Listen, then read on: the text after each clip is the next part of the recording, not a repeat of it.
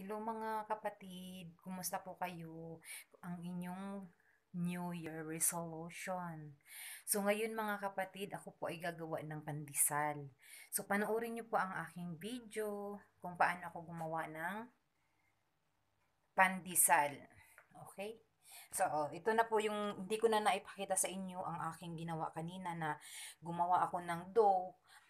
So, ngayon direct na po tayo at kasi ito po ay binabad ko ng ilang oras, siguro mga 1.5 hours or ay 2 hours pala akong nagbabad nito. Kasi hindi po maalasagaan ang aking dough. Kaya gano'n. Ayan. Ito na po ang dough natin. Ayan. So, ayan po. Gagawin na po natin ang ating dough. Hindi po siya tumubo. Kay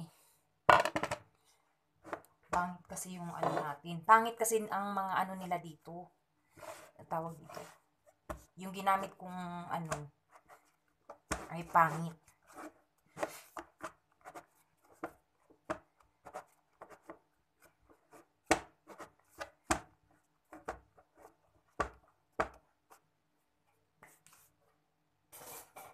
Pangit yung ano nila dito, harina. Kaya ganyan. Hahatiin ko lang siya.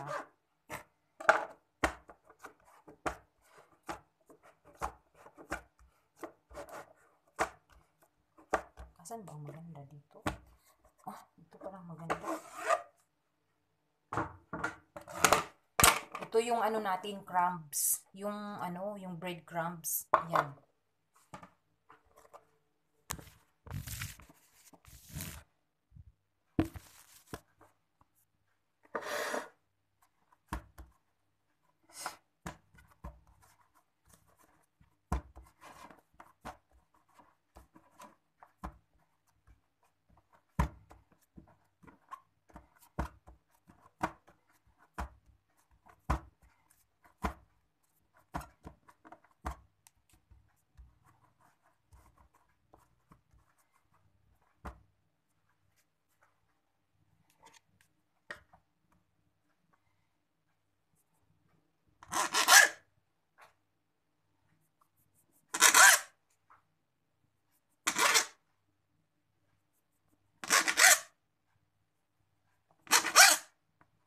So, ayan na po.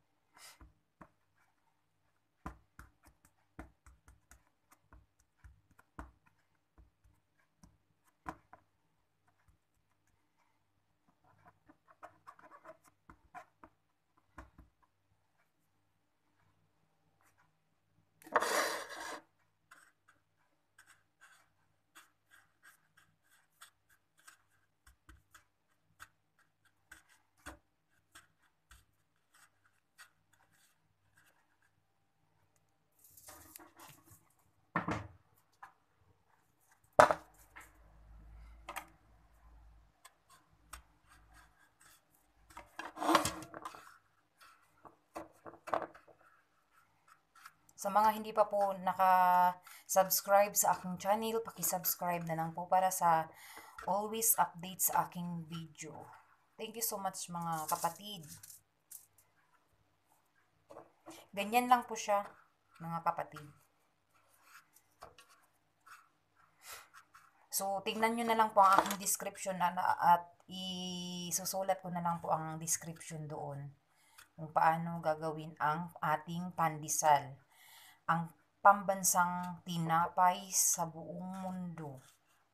Sa buong Pilipino, di ba? Kasi Pilipino lang naman mahilig kumain ng tinapay na pandesal. Kasi wala naman ito sa ibang bansa.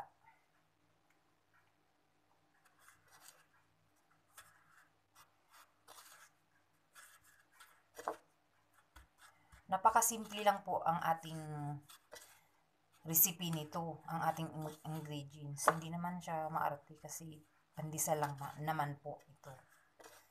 Pero kapag gumawa tayo ng kababayan or Spanish bread, so medyo may kaartehan yun ng konti. Pero konti lang naman. Because ito kasi simple lang siya.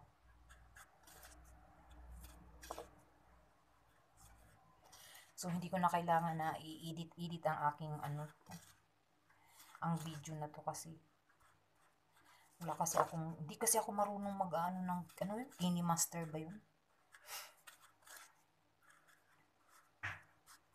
Wala, buto na.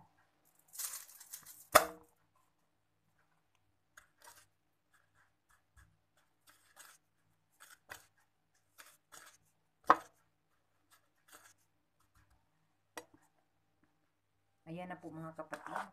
So ilunod na natin dito sa ating oven. Kunti lang po ang ginawa ko. Kasi wala namang ibang kakain.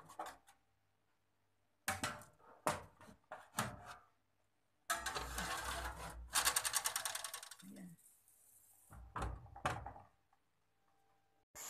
Ayan na po, luto na ang ating pandesal. Mangaon na ta og magkape.